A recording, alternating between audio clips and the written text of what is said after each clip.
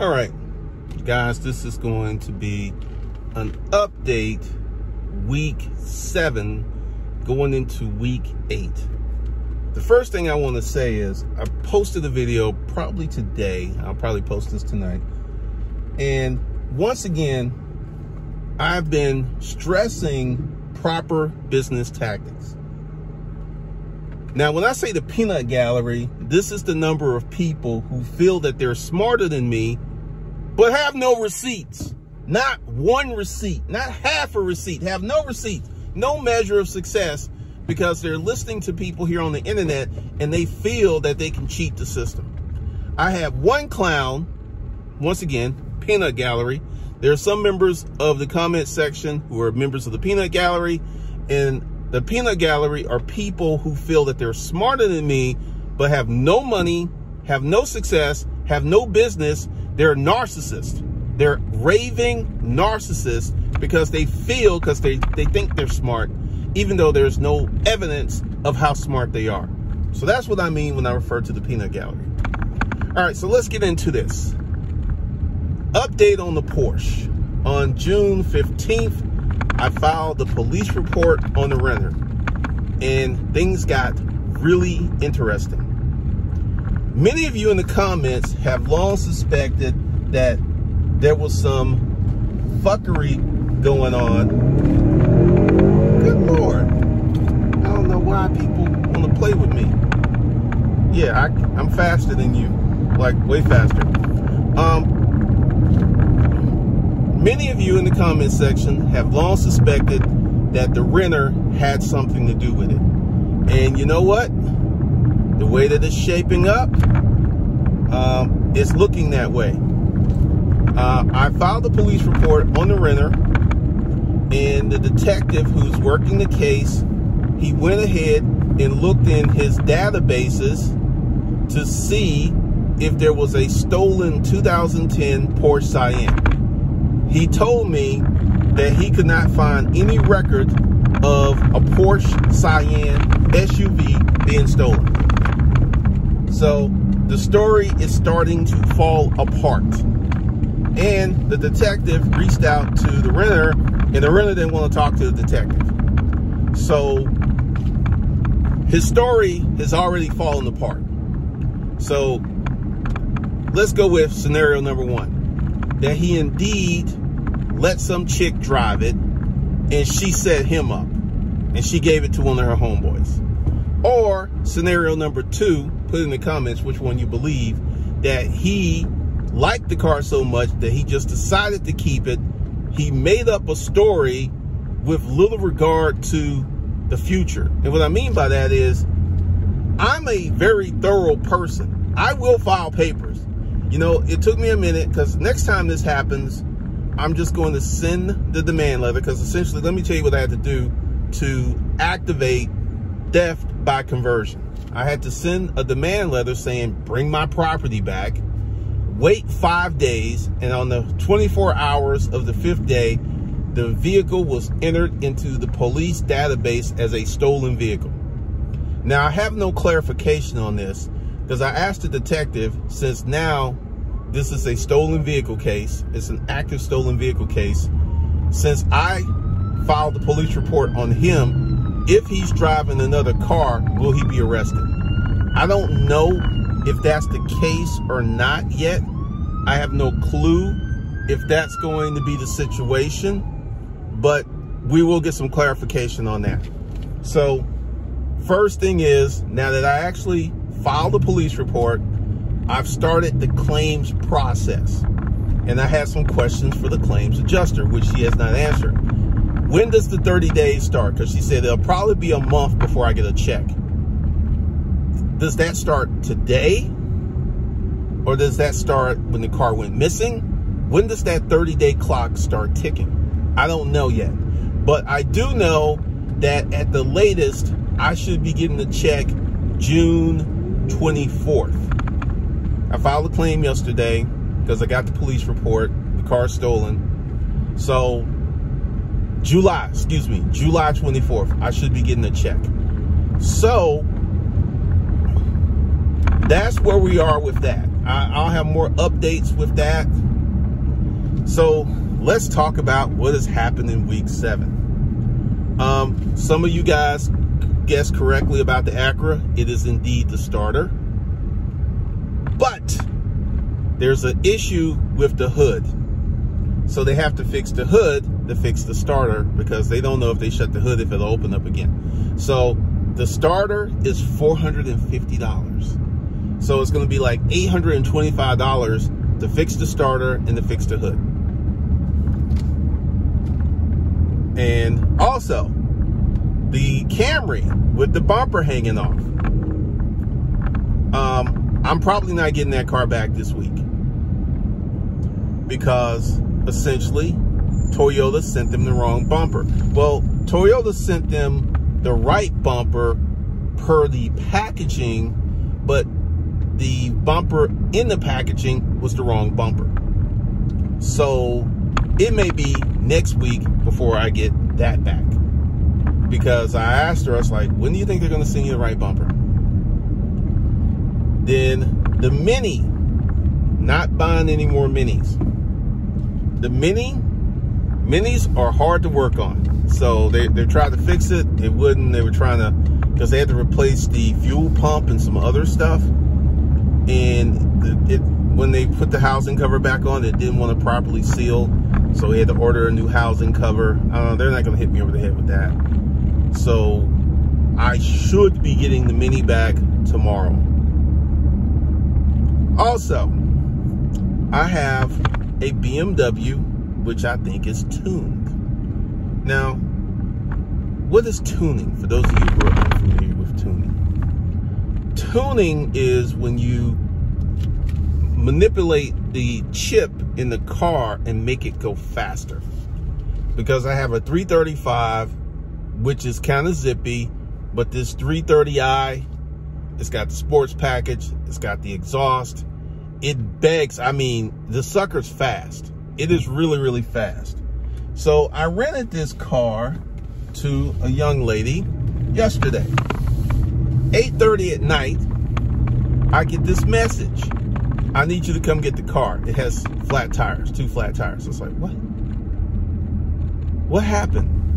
And because she's young, she was driving this super fast car and she ran over a pothole with low profile tires. So you know what happened. The tires went flat. $650 for a set of 4. Now they're going, Glendon, you could just get 2 tires. Well, see, that's not how you fix stuff. Because if I got 2 tires, I would have mixed-match tires on both sides of the vehicle, and that could affect how it drives, because the vehicle comes with staggered tires. Staggered. And essentially, I had to call around because my first quote was like $1,500. So I got them, they putting some Kumos on at Pep Boys for $650. $1,500 or $650. You know what I did. So also, I haven't heard back from her, but I went ahead and explained to her that you now owe me, between the tires and the tow, $820. And as I've gone through this, I am beginning to see why people's cars deteriorate. You need to have some financial reserves to properly take care of your car. And most folks, knowing what I know about the average finances of America, they don't have money. So what they will do is trade the car in for a newer one with all the problems and issues. So I hit this girl up and I said, I'm willing to take $100 a week until we get this paid off, because it'll take her 2 months at $100 a week to pay me off. Because one of the things I'm going to do is start giving these guys a little conversation. You know, I've dealt with the public before. I know I have to be friendly. I can't be like, you break it, you bought it. I want to be that way, but that's hostile. That's just not going to work from a business perspective. So I'm probably going to print up some directions, or like, okay, hey, thank you for renting this car from Mac Daddy Autos. We appreciate your business.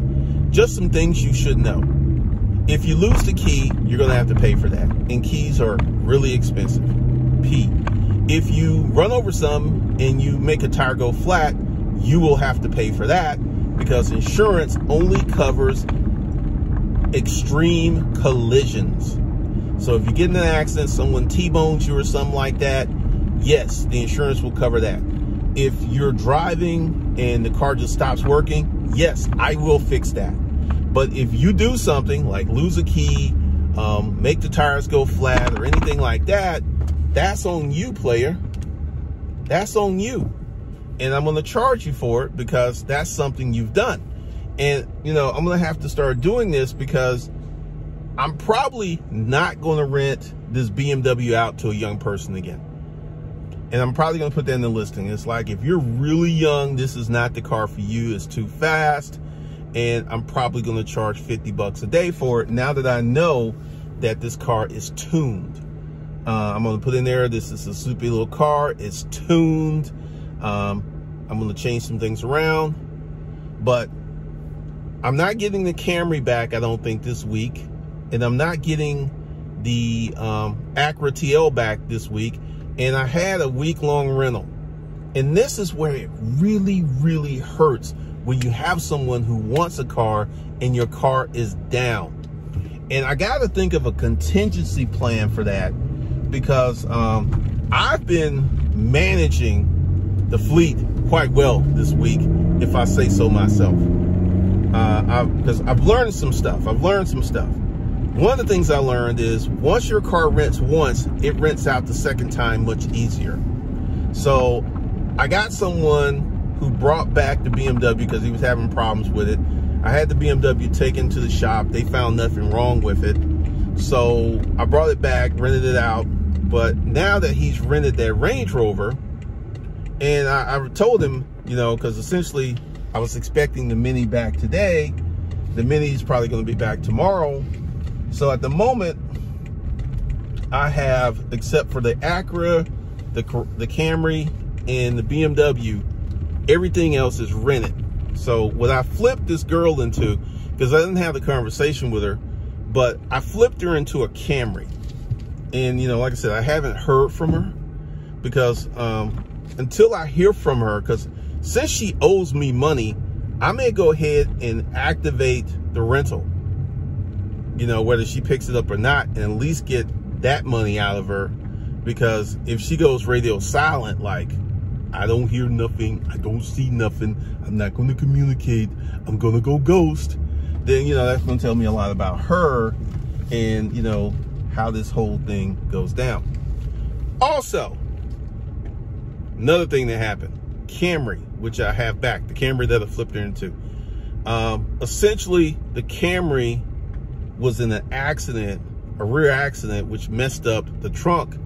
And instead of fixing it correctly, what they did is some kind of, I don't know what the hell they did, but instead of fixing it, they manipulated, they played around with it, and I essentially had to replace the locking mechanism, and I had to replace the part that it clips in. That was like $500. And also, we need to have a conversation. If you're gonna get in the car rental business and you don't have a credit card with nothing on it for these incidentals, because let's see, $3,400 for the Mini, $820 for the BMW, $850 for the Acura TL, $500 for the Camry to get the lock fixed. And I cannot wait until I have a month where I don't have these repairs or these incidents, because it's gonna come. Because at some point, I'm gonna fix everything that needs to be fixed, or I'm gonna get rid of that car. And, you know, that's what I'm, like I said, I've learned so much this week, because next time someone pulls the, oh, the car got stolen at, that day, I am sending them a certified letter demanding my property back, because that actually starts the clock. And, you know, essentially, I am pissed off because I got a $20,000 vehicle that is not making me any money, that if I had this vehicle, it would be making me money.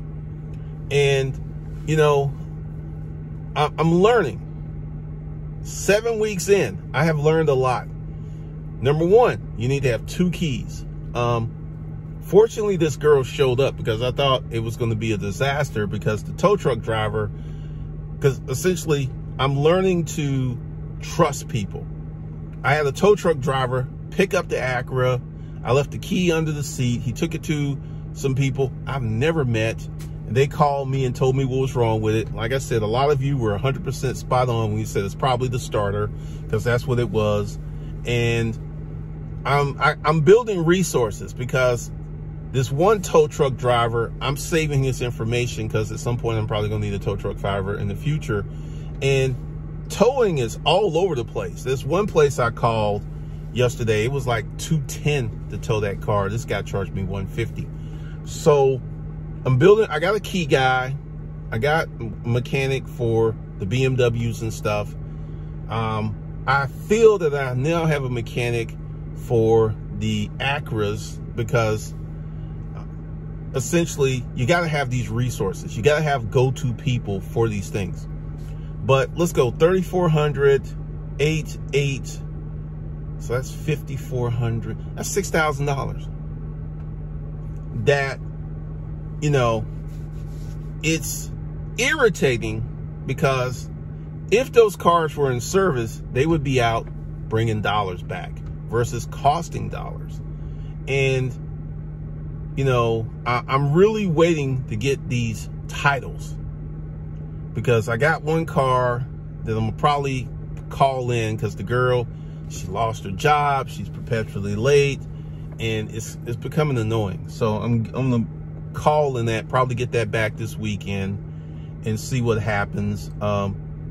The guy who has the Range Rover, he rented it for another day, so I think he's gonna keep it for another month.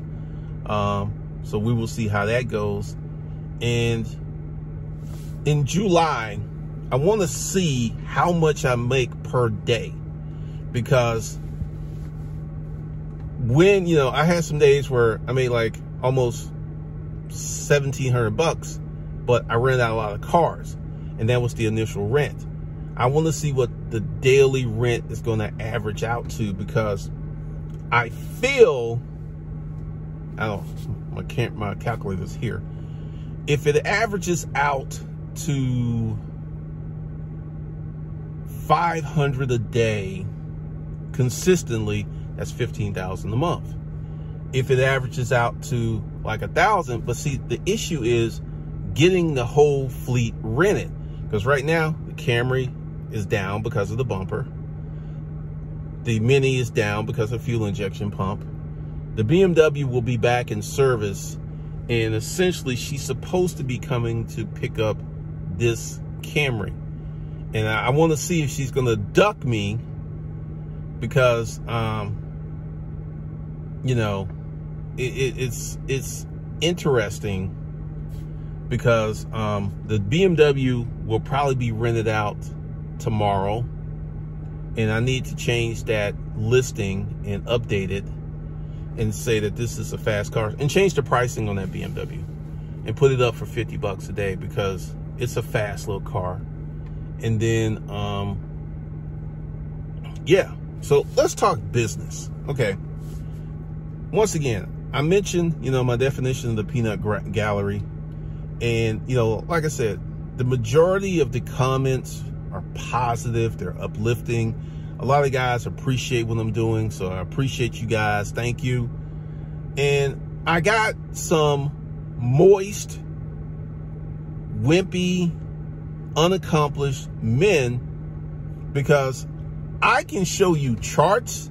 I can go up to heaven and knock on heaven's door and bring Jesus down, and Jesus can say, that's the way you run a business. You'd be like, no, I want to finance. And I'm going to tell you why you want to finance. I'm going to tell you exactly why you want to finance. You don't feel in your heart of hearts you have the talent, the ability to stack up some money and do what I did. Now, this is what's funny about that statement. I was once homeless. Are you homeless? I don't think so. So I started below where you currently are. And if you would position yourself, and if you would qualify yourself, you could get here. You're not going to get here in 3 weeks. Like many of these fake ass YouTubers are telling you, you're not going to get here in a few months. It took me years to get here. Years. And that's what it's going to take you to get here. You're not going to start some business that's going to blow up and you're going to quit your job and you'll be drinking tropical drinks with Big Booty Betty at 8 p.m. while you're watching ESPN.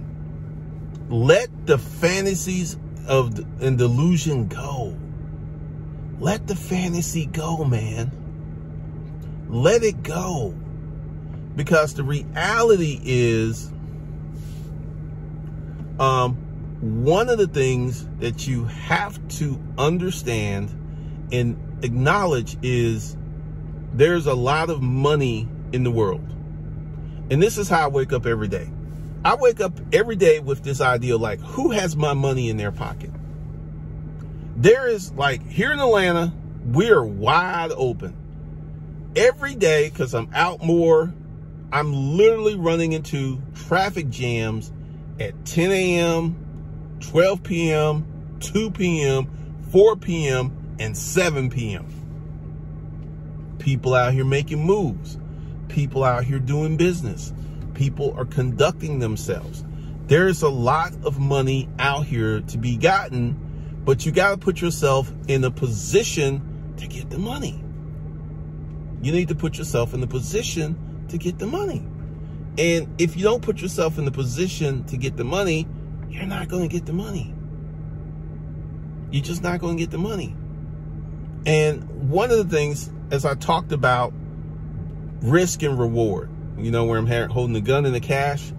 Right now, I'm taking risk, you know, and I know at some point, because I've been through this before. When I got in the storage auction business, everything you could think of went wrong. People were playing with me. Now in that business, I went through about 30 grand before I started to make money. Complete loss of 30 grand. But as I learned and I got in the business, I recouped that $30,000 that was lost. In this business, I've not lost any money. And a lot of you are like, he's talking about these repairs. And he's talking about what he's making. It's horrible. I've been doing this 7 weeks. 7 weeks. This is the beginning. 7 weeks. And some of you peanut gallery clowns like, well, you know, I'm old fashioned. I believe in making a profit the first month. Okay. Microsoft, Amazon, Home Depot. None of these companies made a profit their first 5 years. Their first 5 years. And many of you are under this, seduced by this cloud of fake YouTube advice that you can start a business in a matter of weeks and make money. And you got to let that go. And that's what I'm fighting against, because there are so many channels like, you could do this, you can make X amount of money, and they never get into the details. What do you have to do? Who's your customer? How do you market? How do you collect money? They never get into those important, pesky details. Never. There's a girl that once I get the time, I'm going to do a Savage Finance review on her, because she is young and she's doing what young people do. I mean, she's like 18, 19 years old. And she literally put up a video talking about, I started doing affiliate marketing last month. I made $4,000. It's easy and it's simple. And the part she left out is she has a TikTok channel. She has a YouTube channel, and she has assets that generate traffic. If you go ahead and do exactly what she said to do, you would not have the same results that she has, because you don't have the same digital assets that she has. And she completely left that part out consciously. How do I know? She has a drop shipping store. She knows to make money with drop shipping, you got to have traffic. So she knows this. She knows this. And she's just kind of leaving out that important detail to get views. To get views. And I'm just sitting there like, I'm patently disgusted with this, because one of the things is there is so much of this fake YouTube advice. Graham Stephan, he's another one who puts out a lot of stuff that's not applicable. You can't apply their advice, but because it sounds good and they make it sound so simple, so easy, then when you see me starting a business 7 weeks ago, going through the trials and tribulations, you're like, good Lord, I don't want to do that. And essentially, what I am going through, if you're going to have a successful business, this is what you're going through. And I keep bringing up Erica. Erica got in trucking. And Erica made the decision that she was going to leave trucking because she did not like the headache. Which I can respect and appreciate, because, you know, like, I never even looked at trucking because, you know, years and years ago, when I had my warehouse, there was a guy who had a trucking company, and he was always complaining about drivers. And this was years ago. He was always complaining about drivers. I think he had 5 trucks, and his wife, she was young, she was pretty, and she could drive a truck. I remember the first time I saw her in the truck, because I saw her, and I was like, who is that child driving that truck? Because she's like 5 foot nothing. And then she hopped out the truck with her little hot shorts on and her little high tops. And I was like, good Lord, she's cute as all get out. And I found out, then I saw the guy who owned the trucking company, said, yeah, that's my wife. Dude at the time was maybe 50. And that girl, I would say, had to be 25 to 28. Because she was young, right, and tight. And I was like, salute you, sir. Because he got it because he had that trucking company. He got it because he could provide a life for her. But he was always complaining about the drivers. Always complaining, saying, you know, and this is when I feel that people had more employer loyalty. Nothing like today. Nothing like today. So, essentially, we're going to have a day in the future where everything I have is going to be rented out. And based upon my calculations, if I have everything rented, and I have everything rented for 30 days, that's $25,000 with my current fleet. And with this on Turo, we're running an experiment with this car on Turo, so we will see how this goes. We will see. So, yeah. So I'm about to check and see if this girl responded, or is she gonna duck me, because I gotta think about it. How would I feel if I hit a pothole in a car, I damaged some tires, and I got an email saying that I owe someone $820 and I'm out here struggling? I would not be happy. But if it was me, I would pay it. And I'm going to see what she's going to do, because essentially one of the things I've learned is with these losses, the thing that saves me is keeping stuff rented, because the car, the BMW, is at the shop and they're putting tires on it. And I believe that bad boy will go out again tomorrow. And that's the thing that keeps me in the frame. And essentially the Mini, I got someone who wants the Mini. The Mini ain't back. So I have 3 cars that are down. And one of the things that I'm beginning to see is when a car is down, it has to be repaired. You know, because my guys over here spoil me. The guys who fix my European cars, typically if I get it there in the morning, they'll have it fixed that afternoon. And essentially, this new place I'm trying out, they're not getting the starter until Monday. And then the thing with the Camry, they're waiting on Toyota to send them the right part. Who knows when that's going to happen? So essentially, I am 4 cars down, including the stolen Porsche.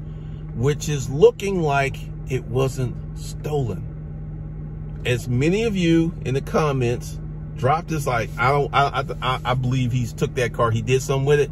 And once again, the police report, like I asked him, I was like, he cannot find evidence of a reported black Porsche stolen.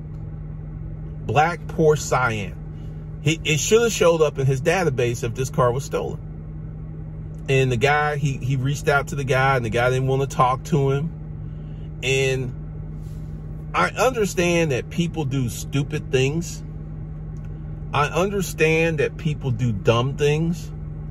And, you know, people will do something like this, like, I'm just going to take this guy's car. And I'm not even going to think of the future.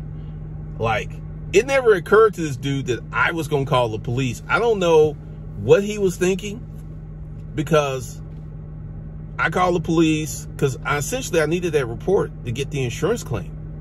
I needed that report. And without that report, I could not file an insurance claim. They're like, well, did you call the police? No. Well, you're going to have to call the police first. I know this. I live in the world of reality. So I don't understand. And one of my renters said he did something with that car. He did something with that car. And, you know, based upon the information that I'm going to get later on today, he might be getting arrested. He might be getting arrested. I don't know if he gets caught like in a traffic stop and they run his license. It's like, oh, there's a warrant for your arrest for stolen car. I would love it if he gets stopped at a traffic stop 2 years in the future. He's like, haha, I got away with this. He's just driving. He gets pulled over. Whoop. Step out the car, sir. Click, click. And he go to jail. Because essentially he's playing with my money. Playing games. And, you know, it's crazy what is happening right now. Because, like I said, I left my house at 8:30 this morning. It is now 4:15, and the BMW will be back today. And another thing, I gotta see if this girl's gonna respond, because if she's not gonna respond, I'm just gonna be like, because this is where I'm gonna have to start with the messaging that, hey, let me tell you, thank you for renting this car from Mac Daddy and all those, but let me tell you some stuff that insurance doesn't cover. If you are going down the road and the car just cuts off on you, I will fix that. But if you lose the keys or you run over something and the car has to be towed, you're going to have to pay for the towing. You're going to have to pay for the car fix, all this other stuff. And also, this is a financially vulnerable population. So it's going to be interesting how this goes, because essentially anytime they do something to a car, the damage that they do always extremely exceeds what I would get in rent from them. Like this guy who brought back the Camry with the bumper hanging off. He didn't even pay his rent. He's late. He cannot rent another car on hire car. He said he was going to pay me. So he only owed me like $250, but the damage on the Camry, I got to pay $500 because there's a $500 deductible. And also, when I move to the 85% plan on most of them, I want to have a $3,000 deductible. $3,000 deductible. So I got to start communicating with these guys. It's like, hey, drive this as if you owned it. Be very careful with it, because if you tear it up, I'm going to get it fixed. And I'm going to hit you over the head with whatever it costs me to get it fixed. And you don't want that. So drive like you got some sense. Don't be wrecking cars. Don't be running over stuff. And like I said, when I looked at this girl's license the other day, I was like, man, you're young. And my mind was just like, I don't know if this is a good idea, because the BMW, I am almost 100% positive that it's been tuned, because it's like way faster than the other one. And it's got this super slick suspension that takes curves like a dream. And even the tow truck driver said, that's a 2006. It looks really good. It's 2006. that, you know, the air blows cold. It runs tight. It runs nicely. And yeah, so that's all I got for you guys. Be on the lookout for corporate papers. I'm going to start that in July. Don't buy the Art of Holding. I'm going to do away with that. And if you're in the Art of Holding, you will get the new training. I'm just going to make it unaccessible for new people. So that's all I got for you guys. I will see you in the next one.